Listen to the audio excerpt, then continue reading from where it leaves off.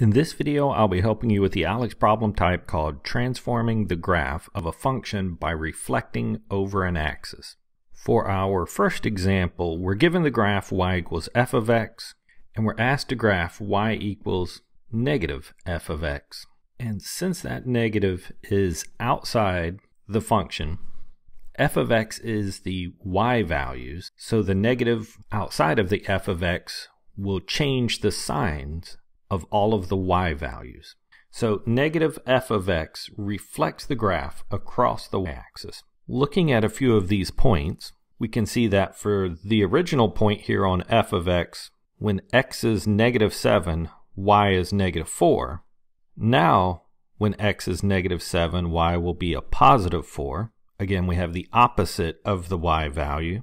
And when x is negative 4, instead of y being negative 7, it will now be a positive 7.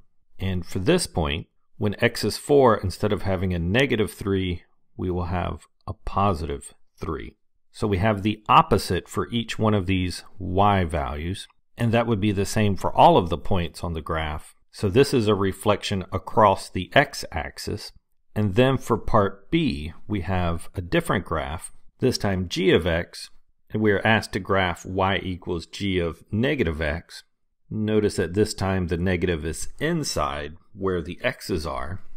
So this time each of the x values will become their opposites, reflecting across the y-axis.